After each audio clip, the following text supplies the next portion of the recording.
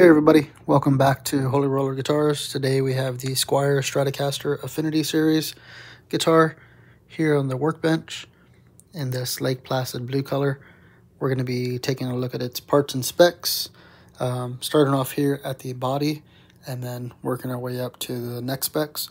So we'll first start getting started with the pickup outputs and then taking a look at this bridge. So here's a 2-point tremolo with the 6 individual saddles, and we did get this floating in the last video to 4:30 seconds, so it is a floating bridge.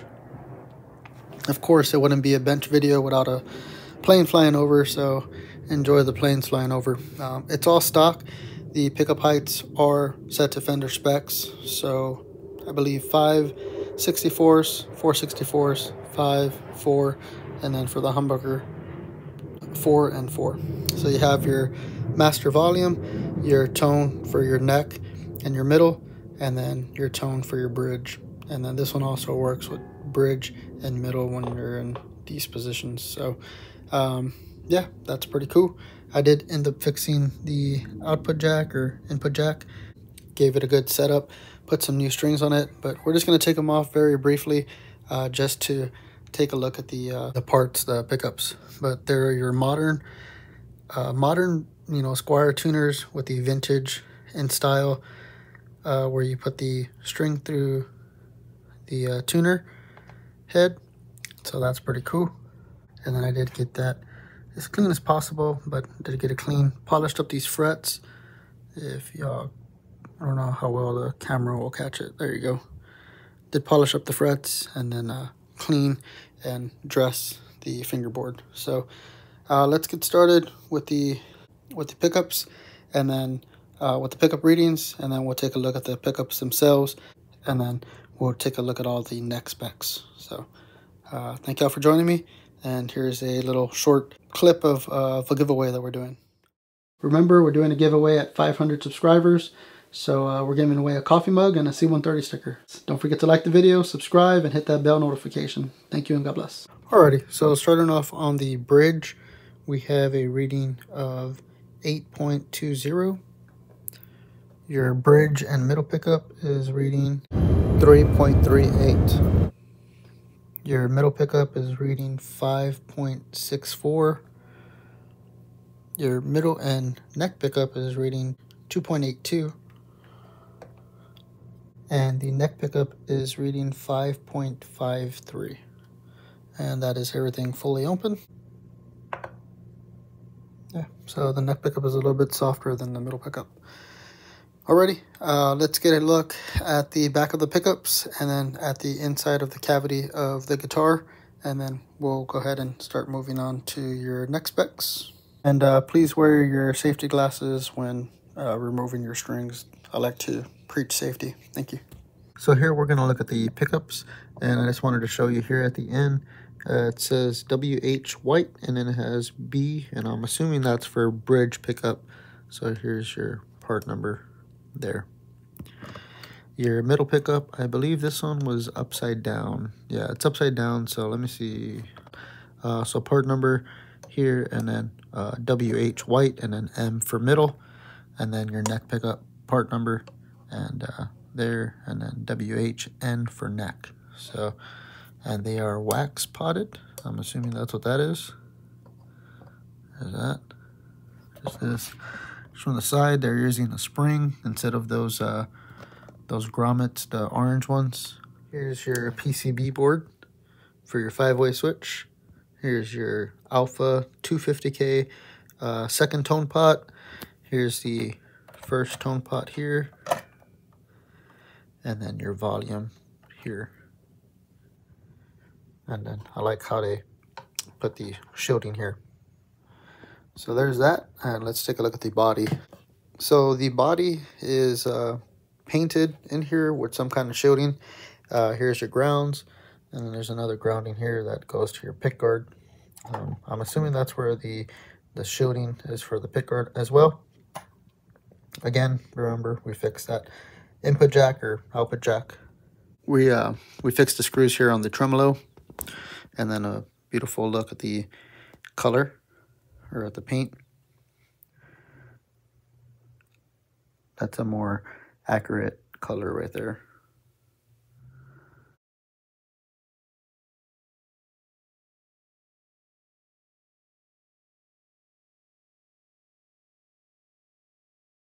Alrighty, and the body is poplar and it is thinner, so we'll get the thickness of the body just in a little bit, and we're going to get it from the upper horn here, this part here where the cutaway is at, and then down there by the output jack. Alright, so here's your beautiful fingerboard, black dots.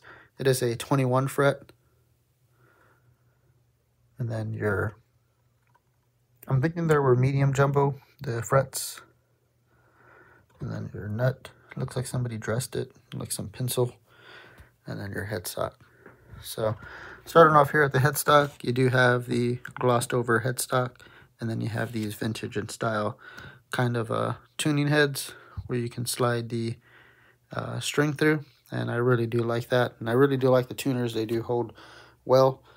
So first things first, we're going to get you the scale link. So it is 25.5. The radius is 9.5. No compound radius here for a Squire. Just wanted to get y'all that. Let's get the nut width, the 12 fret width, and the first fret neck depth, and 12 fret neck depth. And then we'll get to the contour of the neck. Starting off here at the nut width. I think this is different from the deep dive video. Not sure. Oh, there it is. All right, so starting off at the nut width, we have 1.66. For the millimeters, we have 42.1. For your 12th fret, we have 2.03 and 51.6 millimeters. So for your first fret neck depth, we have 0.87. And for your millimeters, we have 22.5. For your 12th fret neck depth, we have 0.86 or 0.85. It's getting thinner. And for your millimeters, we have 22.0. So here's your neck profile. I think they called it a modern C for this one here. Very nice and rounded, especially apparent on the 12th fret there. Right there. Or if you want to see this portion of it. Y'all let me know down in the comment section if y'all want to see the measurement like this, just to see the cutout. But this is very accurate to what it looks like from the top here. Alrighty, let me get the strings back on and the pick guard back on, and then we'll take a look at the back of the guitar and the back of the neck. Alright, and we're back. So here are the new modern tuners that Squire is using on the Affinity series. I really like these. I think they're a great upgrade to the series. Here is the designed and backed by Fender, crafted in Indonesia. So this is an Indonesia guitar. Here's a beautiful satin neck. I lucked out on the wood grain on this one, but not on the flame. There's some very little flame here that I tried to show y'all in the other video, but really couldn't come out on camera. Let me see if I turn this light on. If I turn this on full blast, let's see if it'll come out. Very subtle.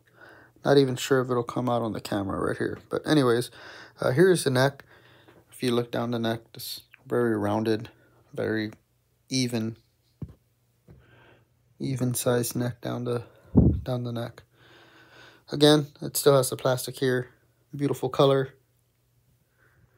Working our way down to the tremolo system. I did end up putting back the original Squire springs here, because mine are over here. The silver ones that are more heavier tension.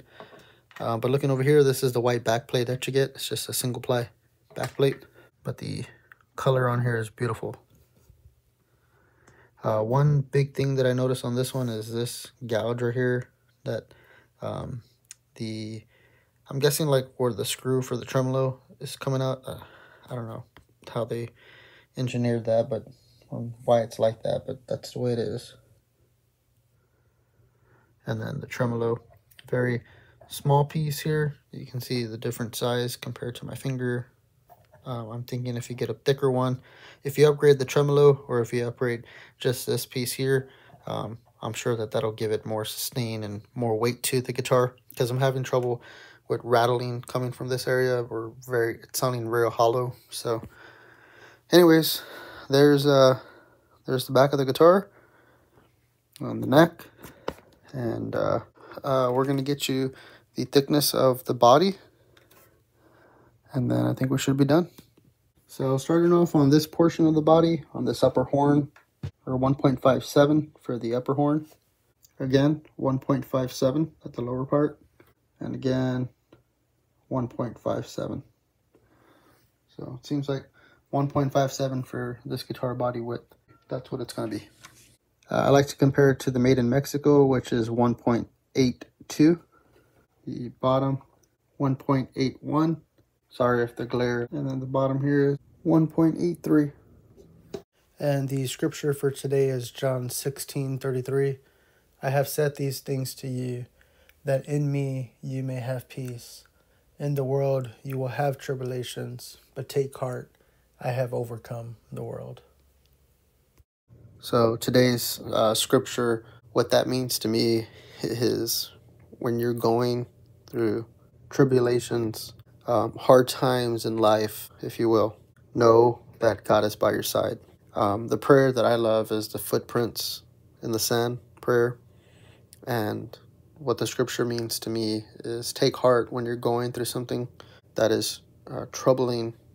Know that God is walking beside you, and there's 2 footprints in the sand. But when there is only 1 footprint in the sand, that God is carrying you in his arms. That's why there's only 1 footprint in the sand. So take heart in knowing that God is with you and that he is holding you. Amen.